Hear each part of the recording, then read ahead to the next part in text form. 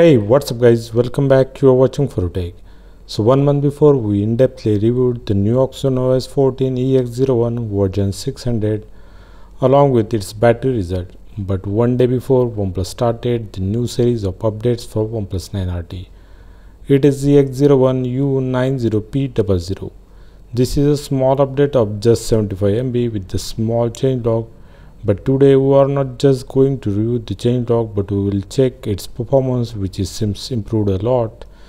We will see the touch sampling rate of this update with the bgmi gaming performance, and finally we have given some comments on the battery performance of this update. So watch this video till the end.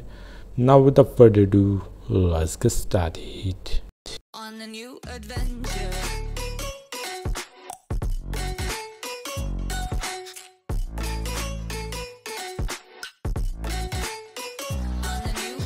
So our flashing of this new update is completed. Let's jump to the about device details to check if there are any new changes we find.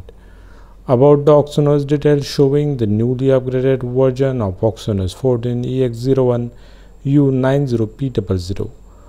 We can also check the new changelog of this update here. Android version option showing it's the same Android 14 build with the same security patch of April 2024 like last build. I genuinely surprised here because security patch is still old.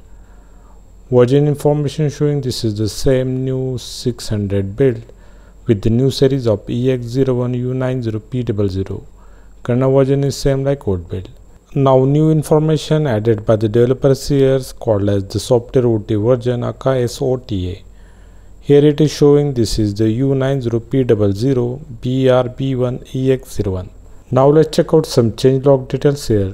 New feature was improved in this build is the extract content from the screenshot, where the text and images now accurately detected by the system. We can save these pictures or can save them in a file doc for the future purpose.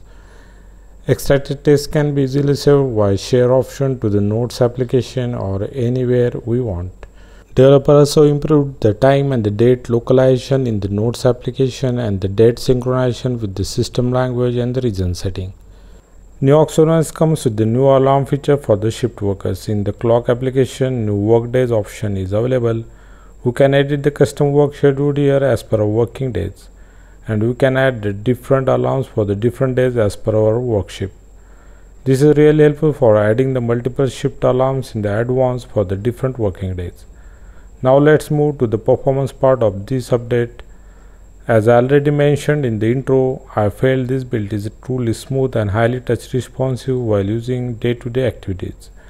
It's not a huge performance uplift, but you may feel slight improvement of performance in this build as compared to the previous one. We will check the numerical difference of the performance while running the Geekbench test without the performance mode enabled, and we will compare it with the old build. So in the first CPU test, we got the score of 1207 and 3292 for the single and multi-core respectively. If you compare this score with the old build has the score of 1256 and 3223. So both the old and the new build has nearly same score without much difference. Similarly, for the OpenGL we got the score of 4358 and for the old build it was 4356. This one is also same here.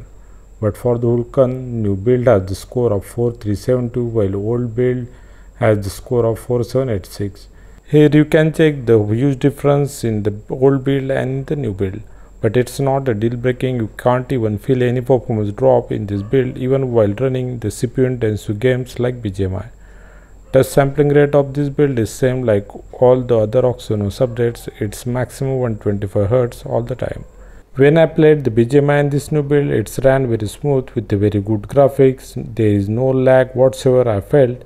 But if you are thinking OnePlus added the 90 FPS for this game, then still it's not. It's the same like old 60 constant FPS for the pro gamer mode.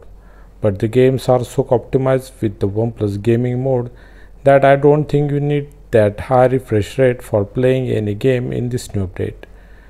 Next, if you ask about the battery performance, I just installed this build yesterday, so I can't immediately give you the final verdict about the battery performance.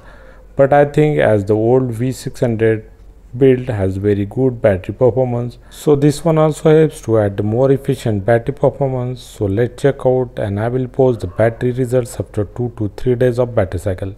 So that's it for today guys. Hope you liked my work. Then please do like and share this video, subscribe our channel, press the bell icon for the notifications of our upcoming content for OnePlus 9 RT. Until then, thanks for watching. See you next time. Take care. Bye bye.